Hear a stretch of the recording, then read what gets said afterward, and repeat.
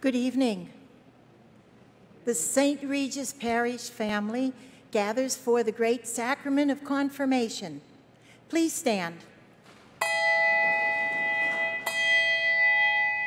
Come, Lord Jesus, send us your Spirit, renew the face of the earth. Come, Lord Jesus, send us your Spirit, renew the face of the earth.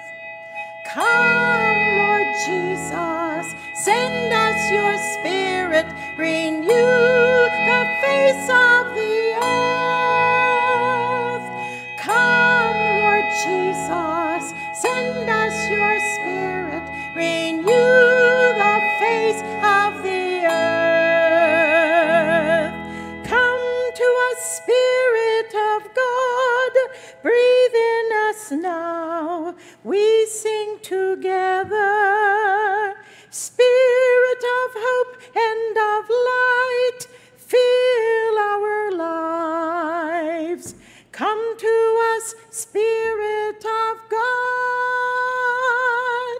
Come, Lord Jesus, send us your Spirit, renew the face of the earth. Come, Lord Jesus, fill your Spirit, renew the face of the earth.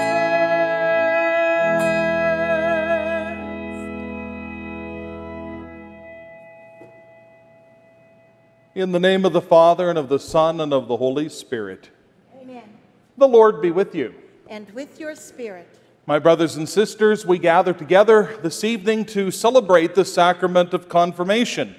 As we have been doing throughout the summer, we are catching up, I guess, for lack of a better way to put it, on those things that got delayed because of our shutdown during the spring.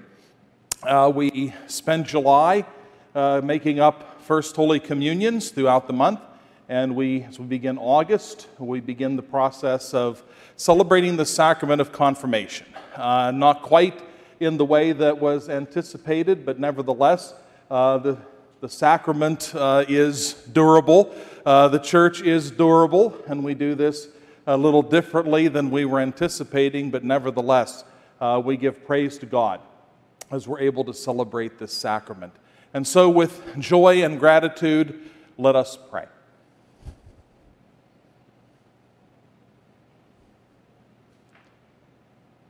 Grant, we pray, Almighty and merciful God, that the Holy Spirit, coming near and dwelling graciously within us, may make of us a perfect temple of His glory, through Christ our Lord. Amen. Let us now be seated as we listen to God's Word. A reading from the first letter of Paul to the Corinthians. There are different gifts, but the same Spirit. There are different ministries, but the same Lord. There are different works, but the same God who accomplishes all of them in every one. To each person, the manifestation of the Spirit is given for the common good. To one, the Spirit gives wisdom in discourse. To another, the power to express knowledge. Through the Spirit, one receives faith. By the same Spirit, another is given the gift of healing, and still another, miraculous powers. Prophecy is given to one, to another, power to distinguish one spirit from another. One receives the gift of tongues, another that of interpreting the tongues. But it is one and the same Spirit who produces all these gifts, distributing them to each as He wills. The body is one and has many members, but all the members, many though they are one body, and so it is with Christ. It was in one Spirit that all of us, whether Jew or Greek, slave or free, were baptized into one body. All of us have been given to drink of the one Spirit. The word of the Lord. Thanks be to God.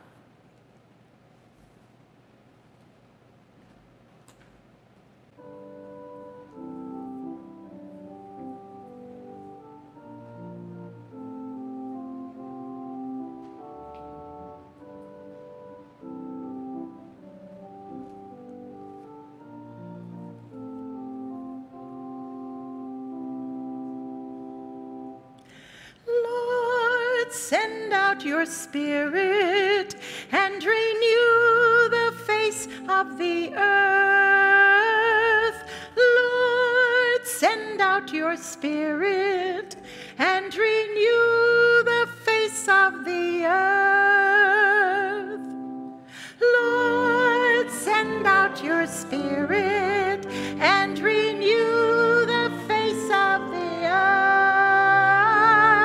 Lord, send out your Spirit and renew the face of the earth. Oh, bless the Lord, my soul. Oh, Lord, how great are your ways. How many are your works, O Lord. The earth is full of your glory. Lord, send out your Spirit and renew the face of the earth. Lord, send out your Spirit and renew the face of the earth. May the glory of God be forever. May the Lord rejoice in his works. May my thoughts and my deeds be pleasing to him. I find my joy in the Lord. Lord, send out your Spirit and renew the face of the earth. Lord, send out your Spirit and renew the face of the earth.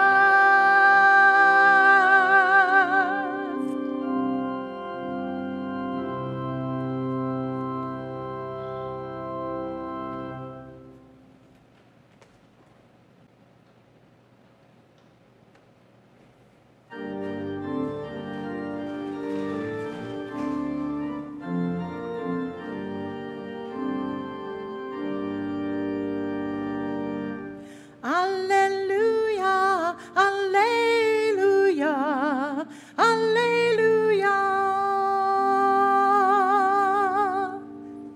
Alleluia, alleluia, alleluia.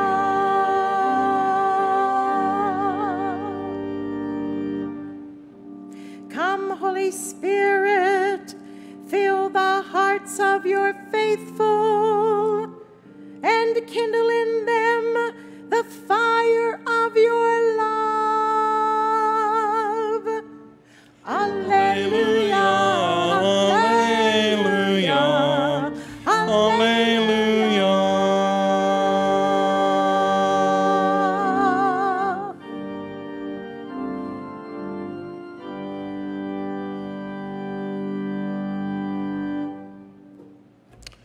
The Lord be with you. And with your spirit. A reading from the Holy Gospel according to John. Glory to you, O Lord.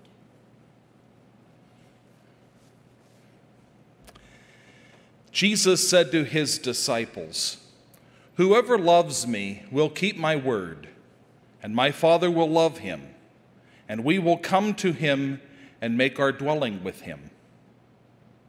Whoever does not love me does not keep my words.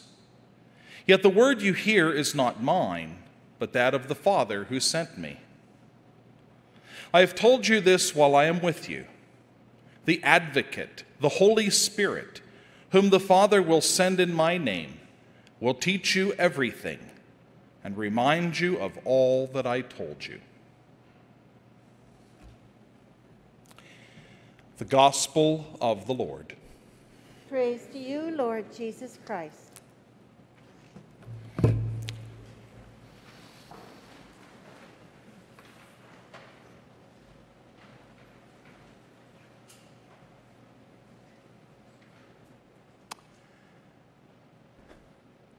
I found myself saying this quite a bit over the past few months, that I'm doing things that I have not done in 24 years of priesthood.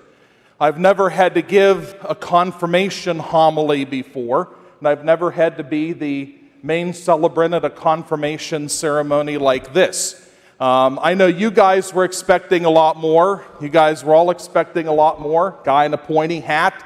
Big festive occasion that we were supposed to have at St. Barbara's a few months ago.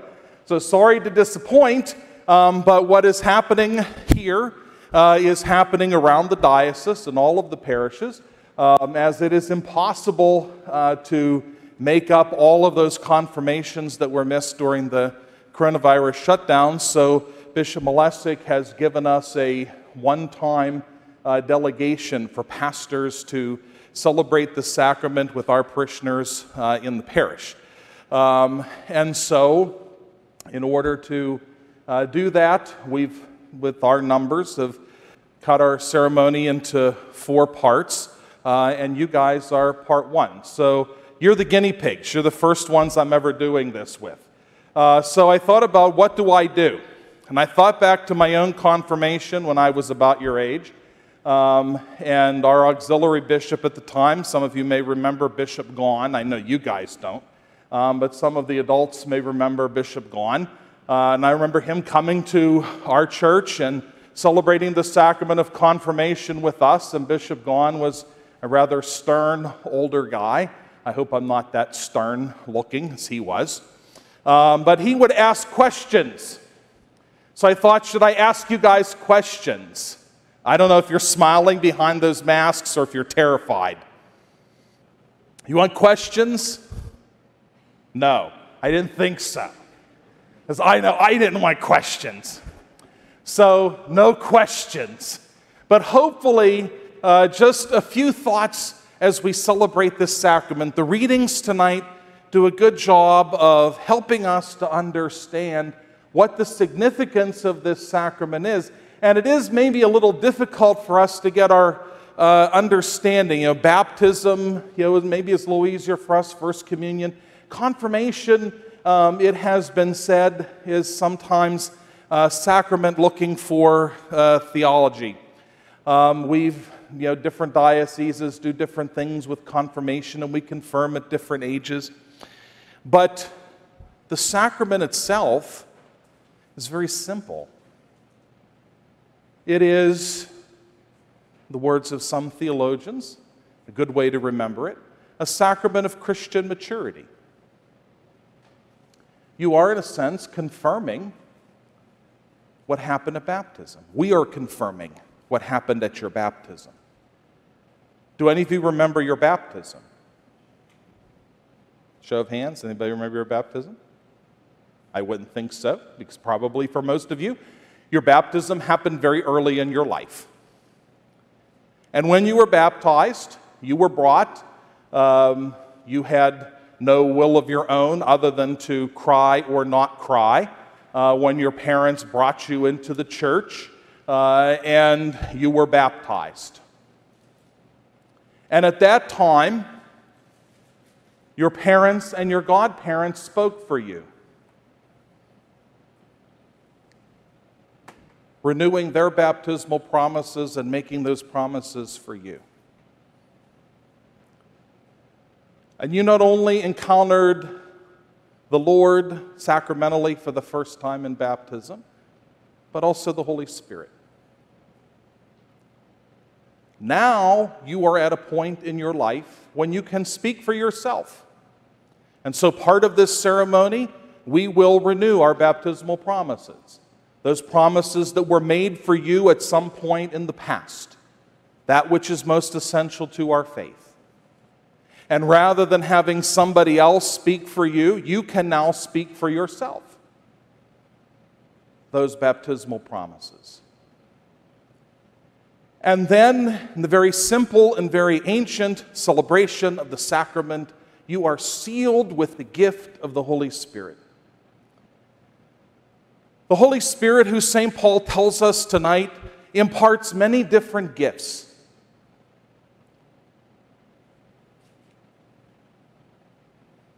The Spirit imparts the gifts of wisdom, of teaching, many other things.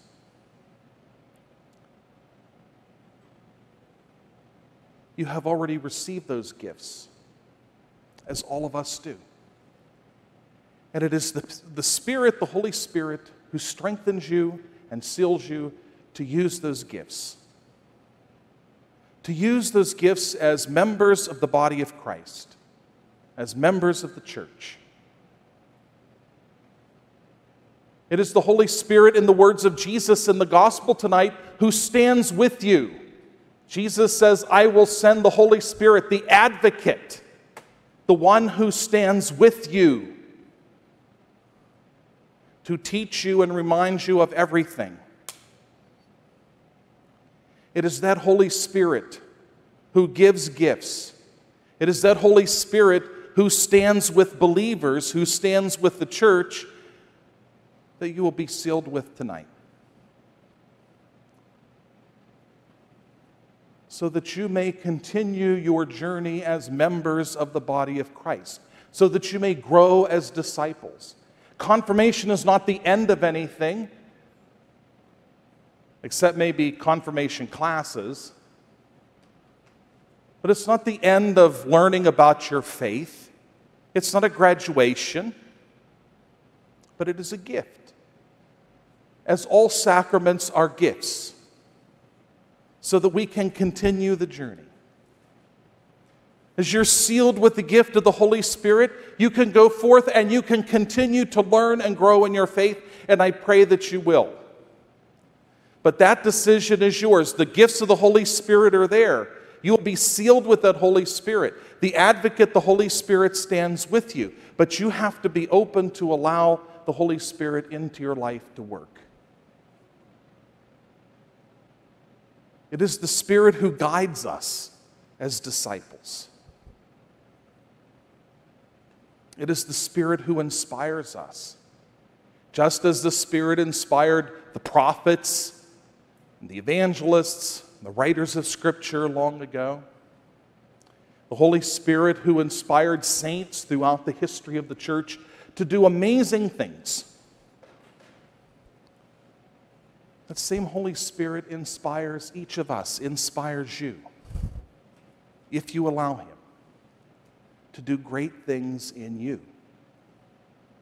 Great things as members of the body of Christ. To use the gifts that you've already been given for the good of the church, for the good of your brothers and sisters. To build up,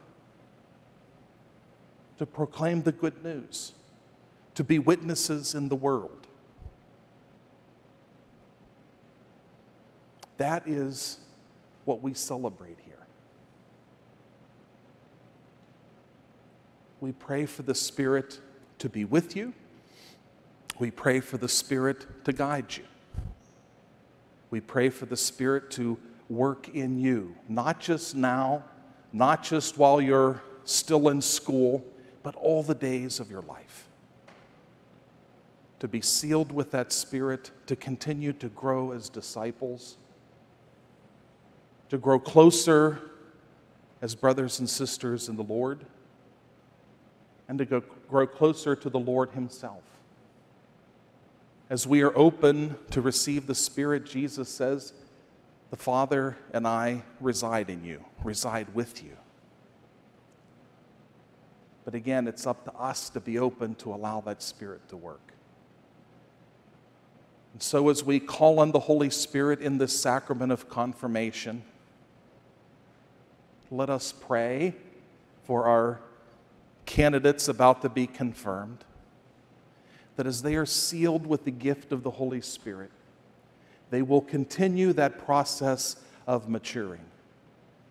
As they make their baptismal commitment, remake their baptismal commitment, that they may make it with sincerity. And as they are sealed with the gift of the Holy Spirit, they will continue to grow, recognizing the gifts that God has given, be strengthened to use those gifts in the way that God would have you do, so that you may be good disciples, so that you may be effective witnesses, that Christ is truly present in you, and that you may take Christ to the world.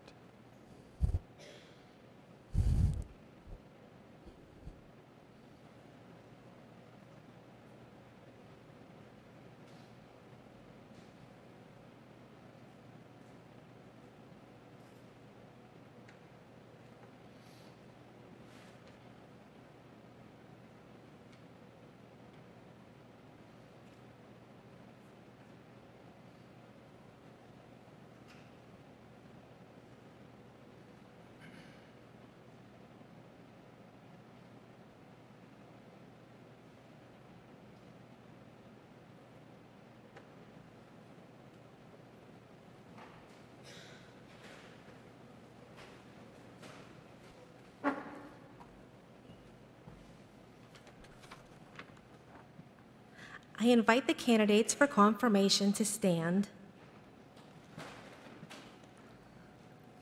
Father George, I am pleased to present to you the candidates from our parish. They have prepared for confirmation through participating in the sacramental life of the church, listening to the Word of God, attending religion classes, participating in a retreat and other activities, and demonstrating Christian service. They have found strength in God's grace and support in our community's prayer and example. Now, encouraged by their families, teachers, and friends, they ask to be confirmed. I receive these candidates for the sacrament of confirmation and ask the assembly to express its support by offering them a round of applause.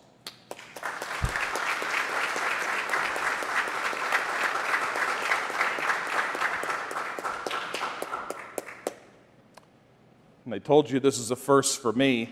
They were supposed to do this before I preached, so we get to continue on.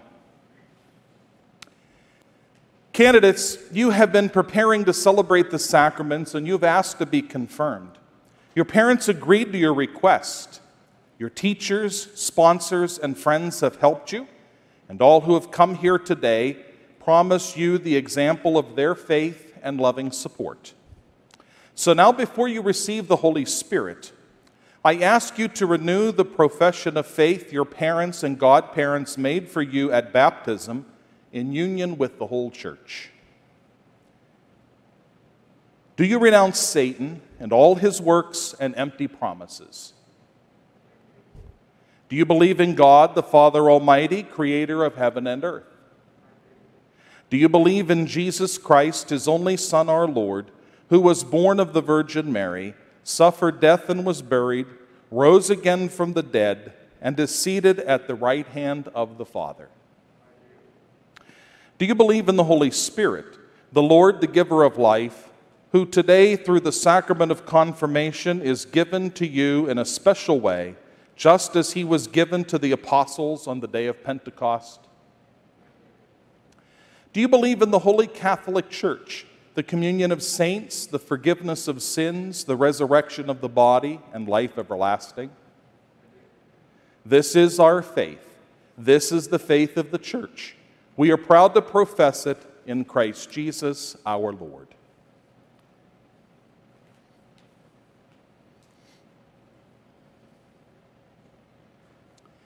Dearly beloved, let us pray to God the Almighty Father for these his adopted sons and daughters, already born again to eternal life in baptism, that he will graciously pour out the Holy Spirit upon them to confirm them with his abundant gifts, and through his anointing, conform them more fully to Christ, the Son of God.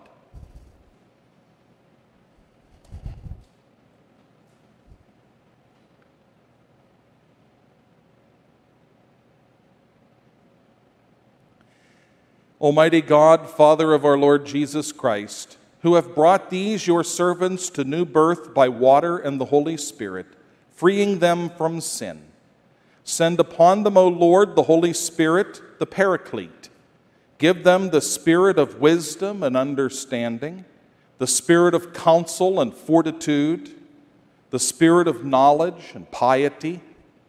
Fill them with the spirit of the fear of the Lord, through Christ our Lord. Amen.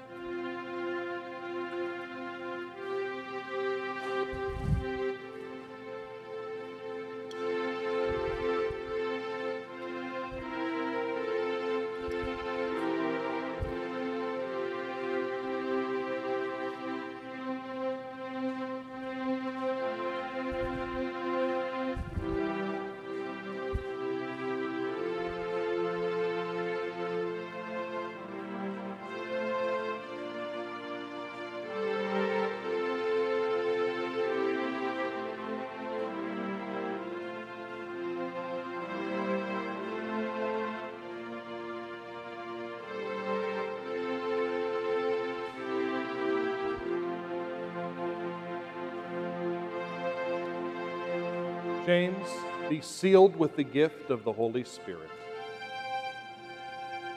Peace be with you, James.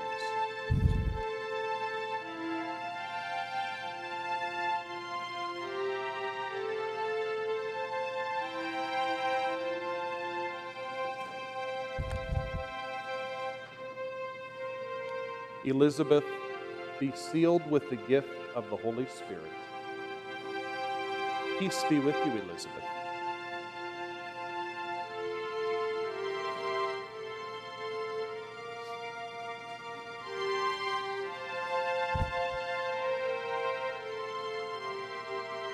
Bernadette, be sealed with the gift of the Holy Spirit. Peace be with you, Bernadette.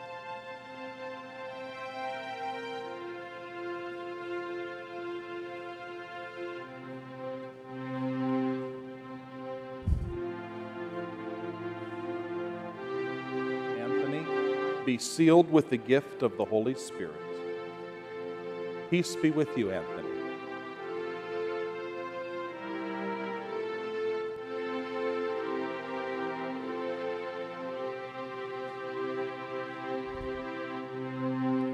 Paul, be sealed with the gift of the Holy Spirit. Peace be with you, Paul.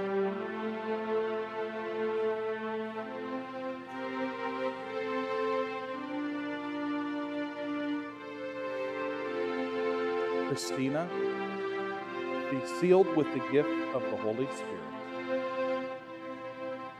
Peace be with you, Christina.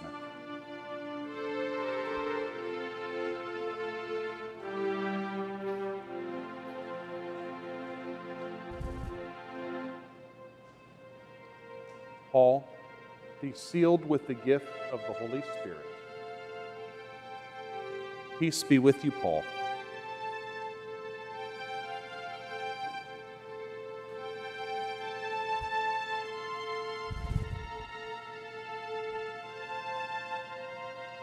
John, be sealed with the gift of the Holy Spirit. Peace be with you, John.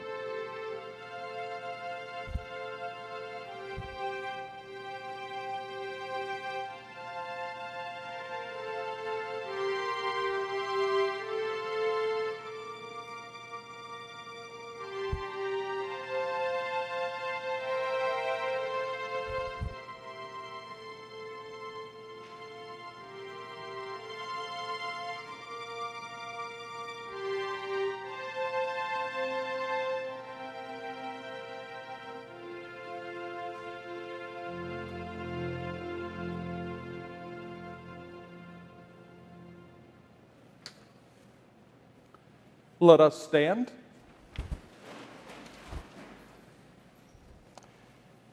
My dear brothers and sisters, let us humbly pray to God the Father Almighty to be of one mind and in our prayer, just as faith, hope, and charity, which proceed from the Holy Spirit, are one.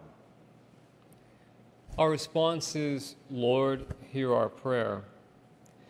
For these his servants, whom the gift of the Holy Spirit has confirmed, that planted in faith and grounded in love, they may bear witness to Christ the Lord by their way of life. We pray. Lord, hear our prayer.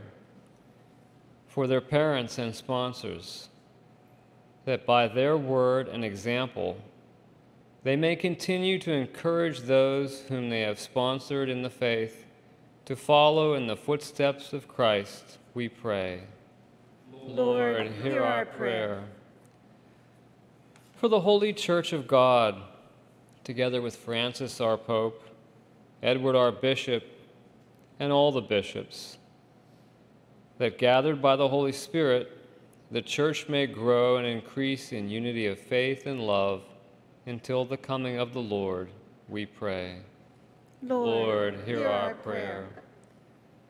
For the whole world, that all people who have one Maker and Father may acknowledge one another as brothers and sisters, without discrimination of race or nation, and with sincere hearts seek the kingdom of God, which is peace and joy in the Holy Spirit. We pray. Lord, hear our prayer. O God, who gave the Holy Spirit to your apostles and willed that through them and their successors the same Spirit be handed on to the rest of the faithful, listen favorably to our prayer and grant that your divine grace, which was at work when the gospel was first proclaimed, may now spread through the hearts of those who believe in you, through Christ our Lord. Amen. Dearly beloved, let us now gather our petitions, praying with one voice as Jesus has taught us to pray. Our Father, who art in heaven, hallowed be thy name. Thy kingdom come, thy will be done, on earth as it is in heaven. Give us this day our daily bread, and forgive us our trespasses, as we forgive those who trespass against us.